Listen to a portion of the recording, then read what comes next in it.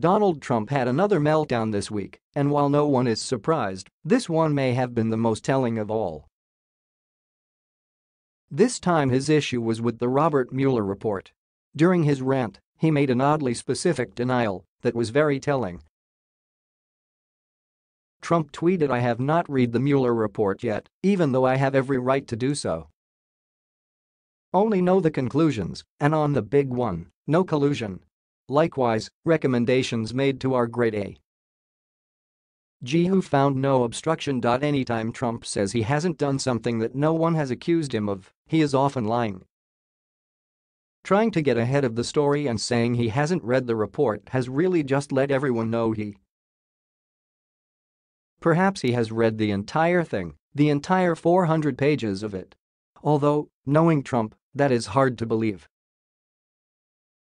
He can't be bothered to read briefing memos, so surviving 400 pages seems too hard for him. That means someone has had to have told him the details of the report, or at least shortened versions. If Barr has given the report to someone in the White House to brief the president, that's felony obstruction of justice. It's also interesting that Trump seems upset by whatever he has been told.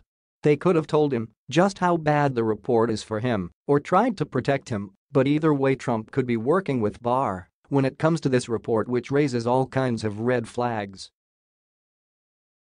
As with most major crimes, the cover-up is what always gets them in the end.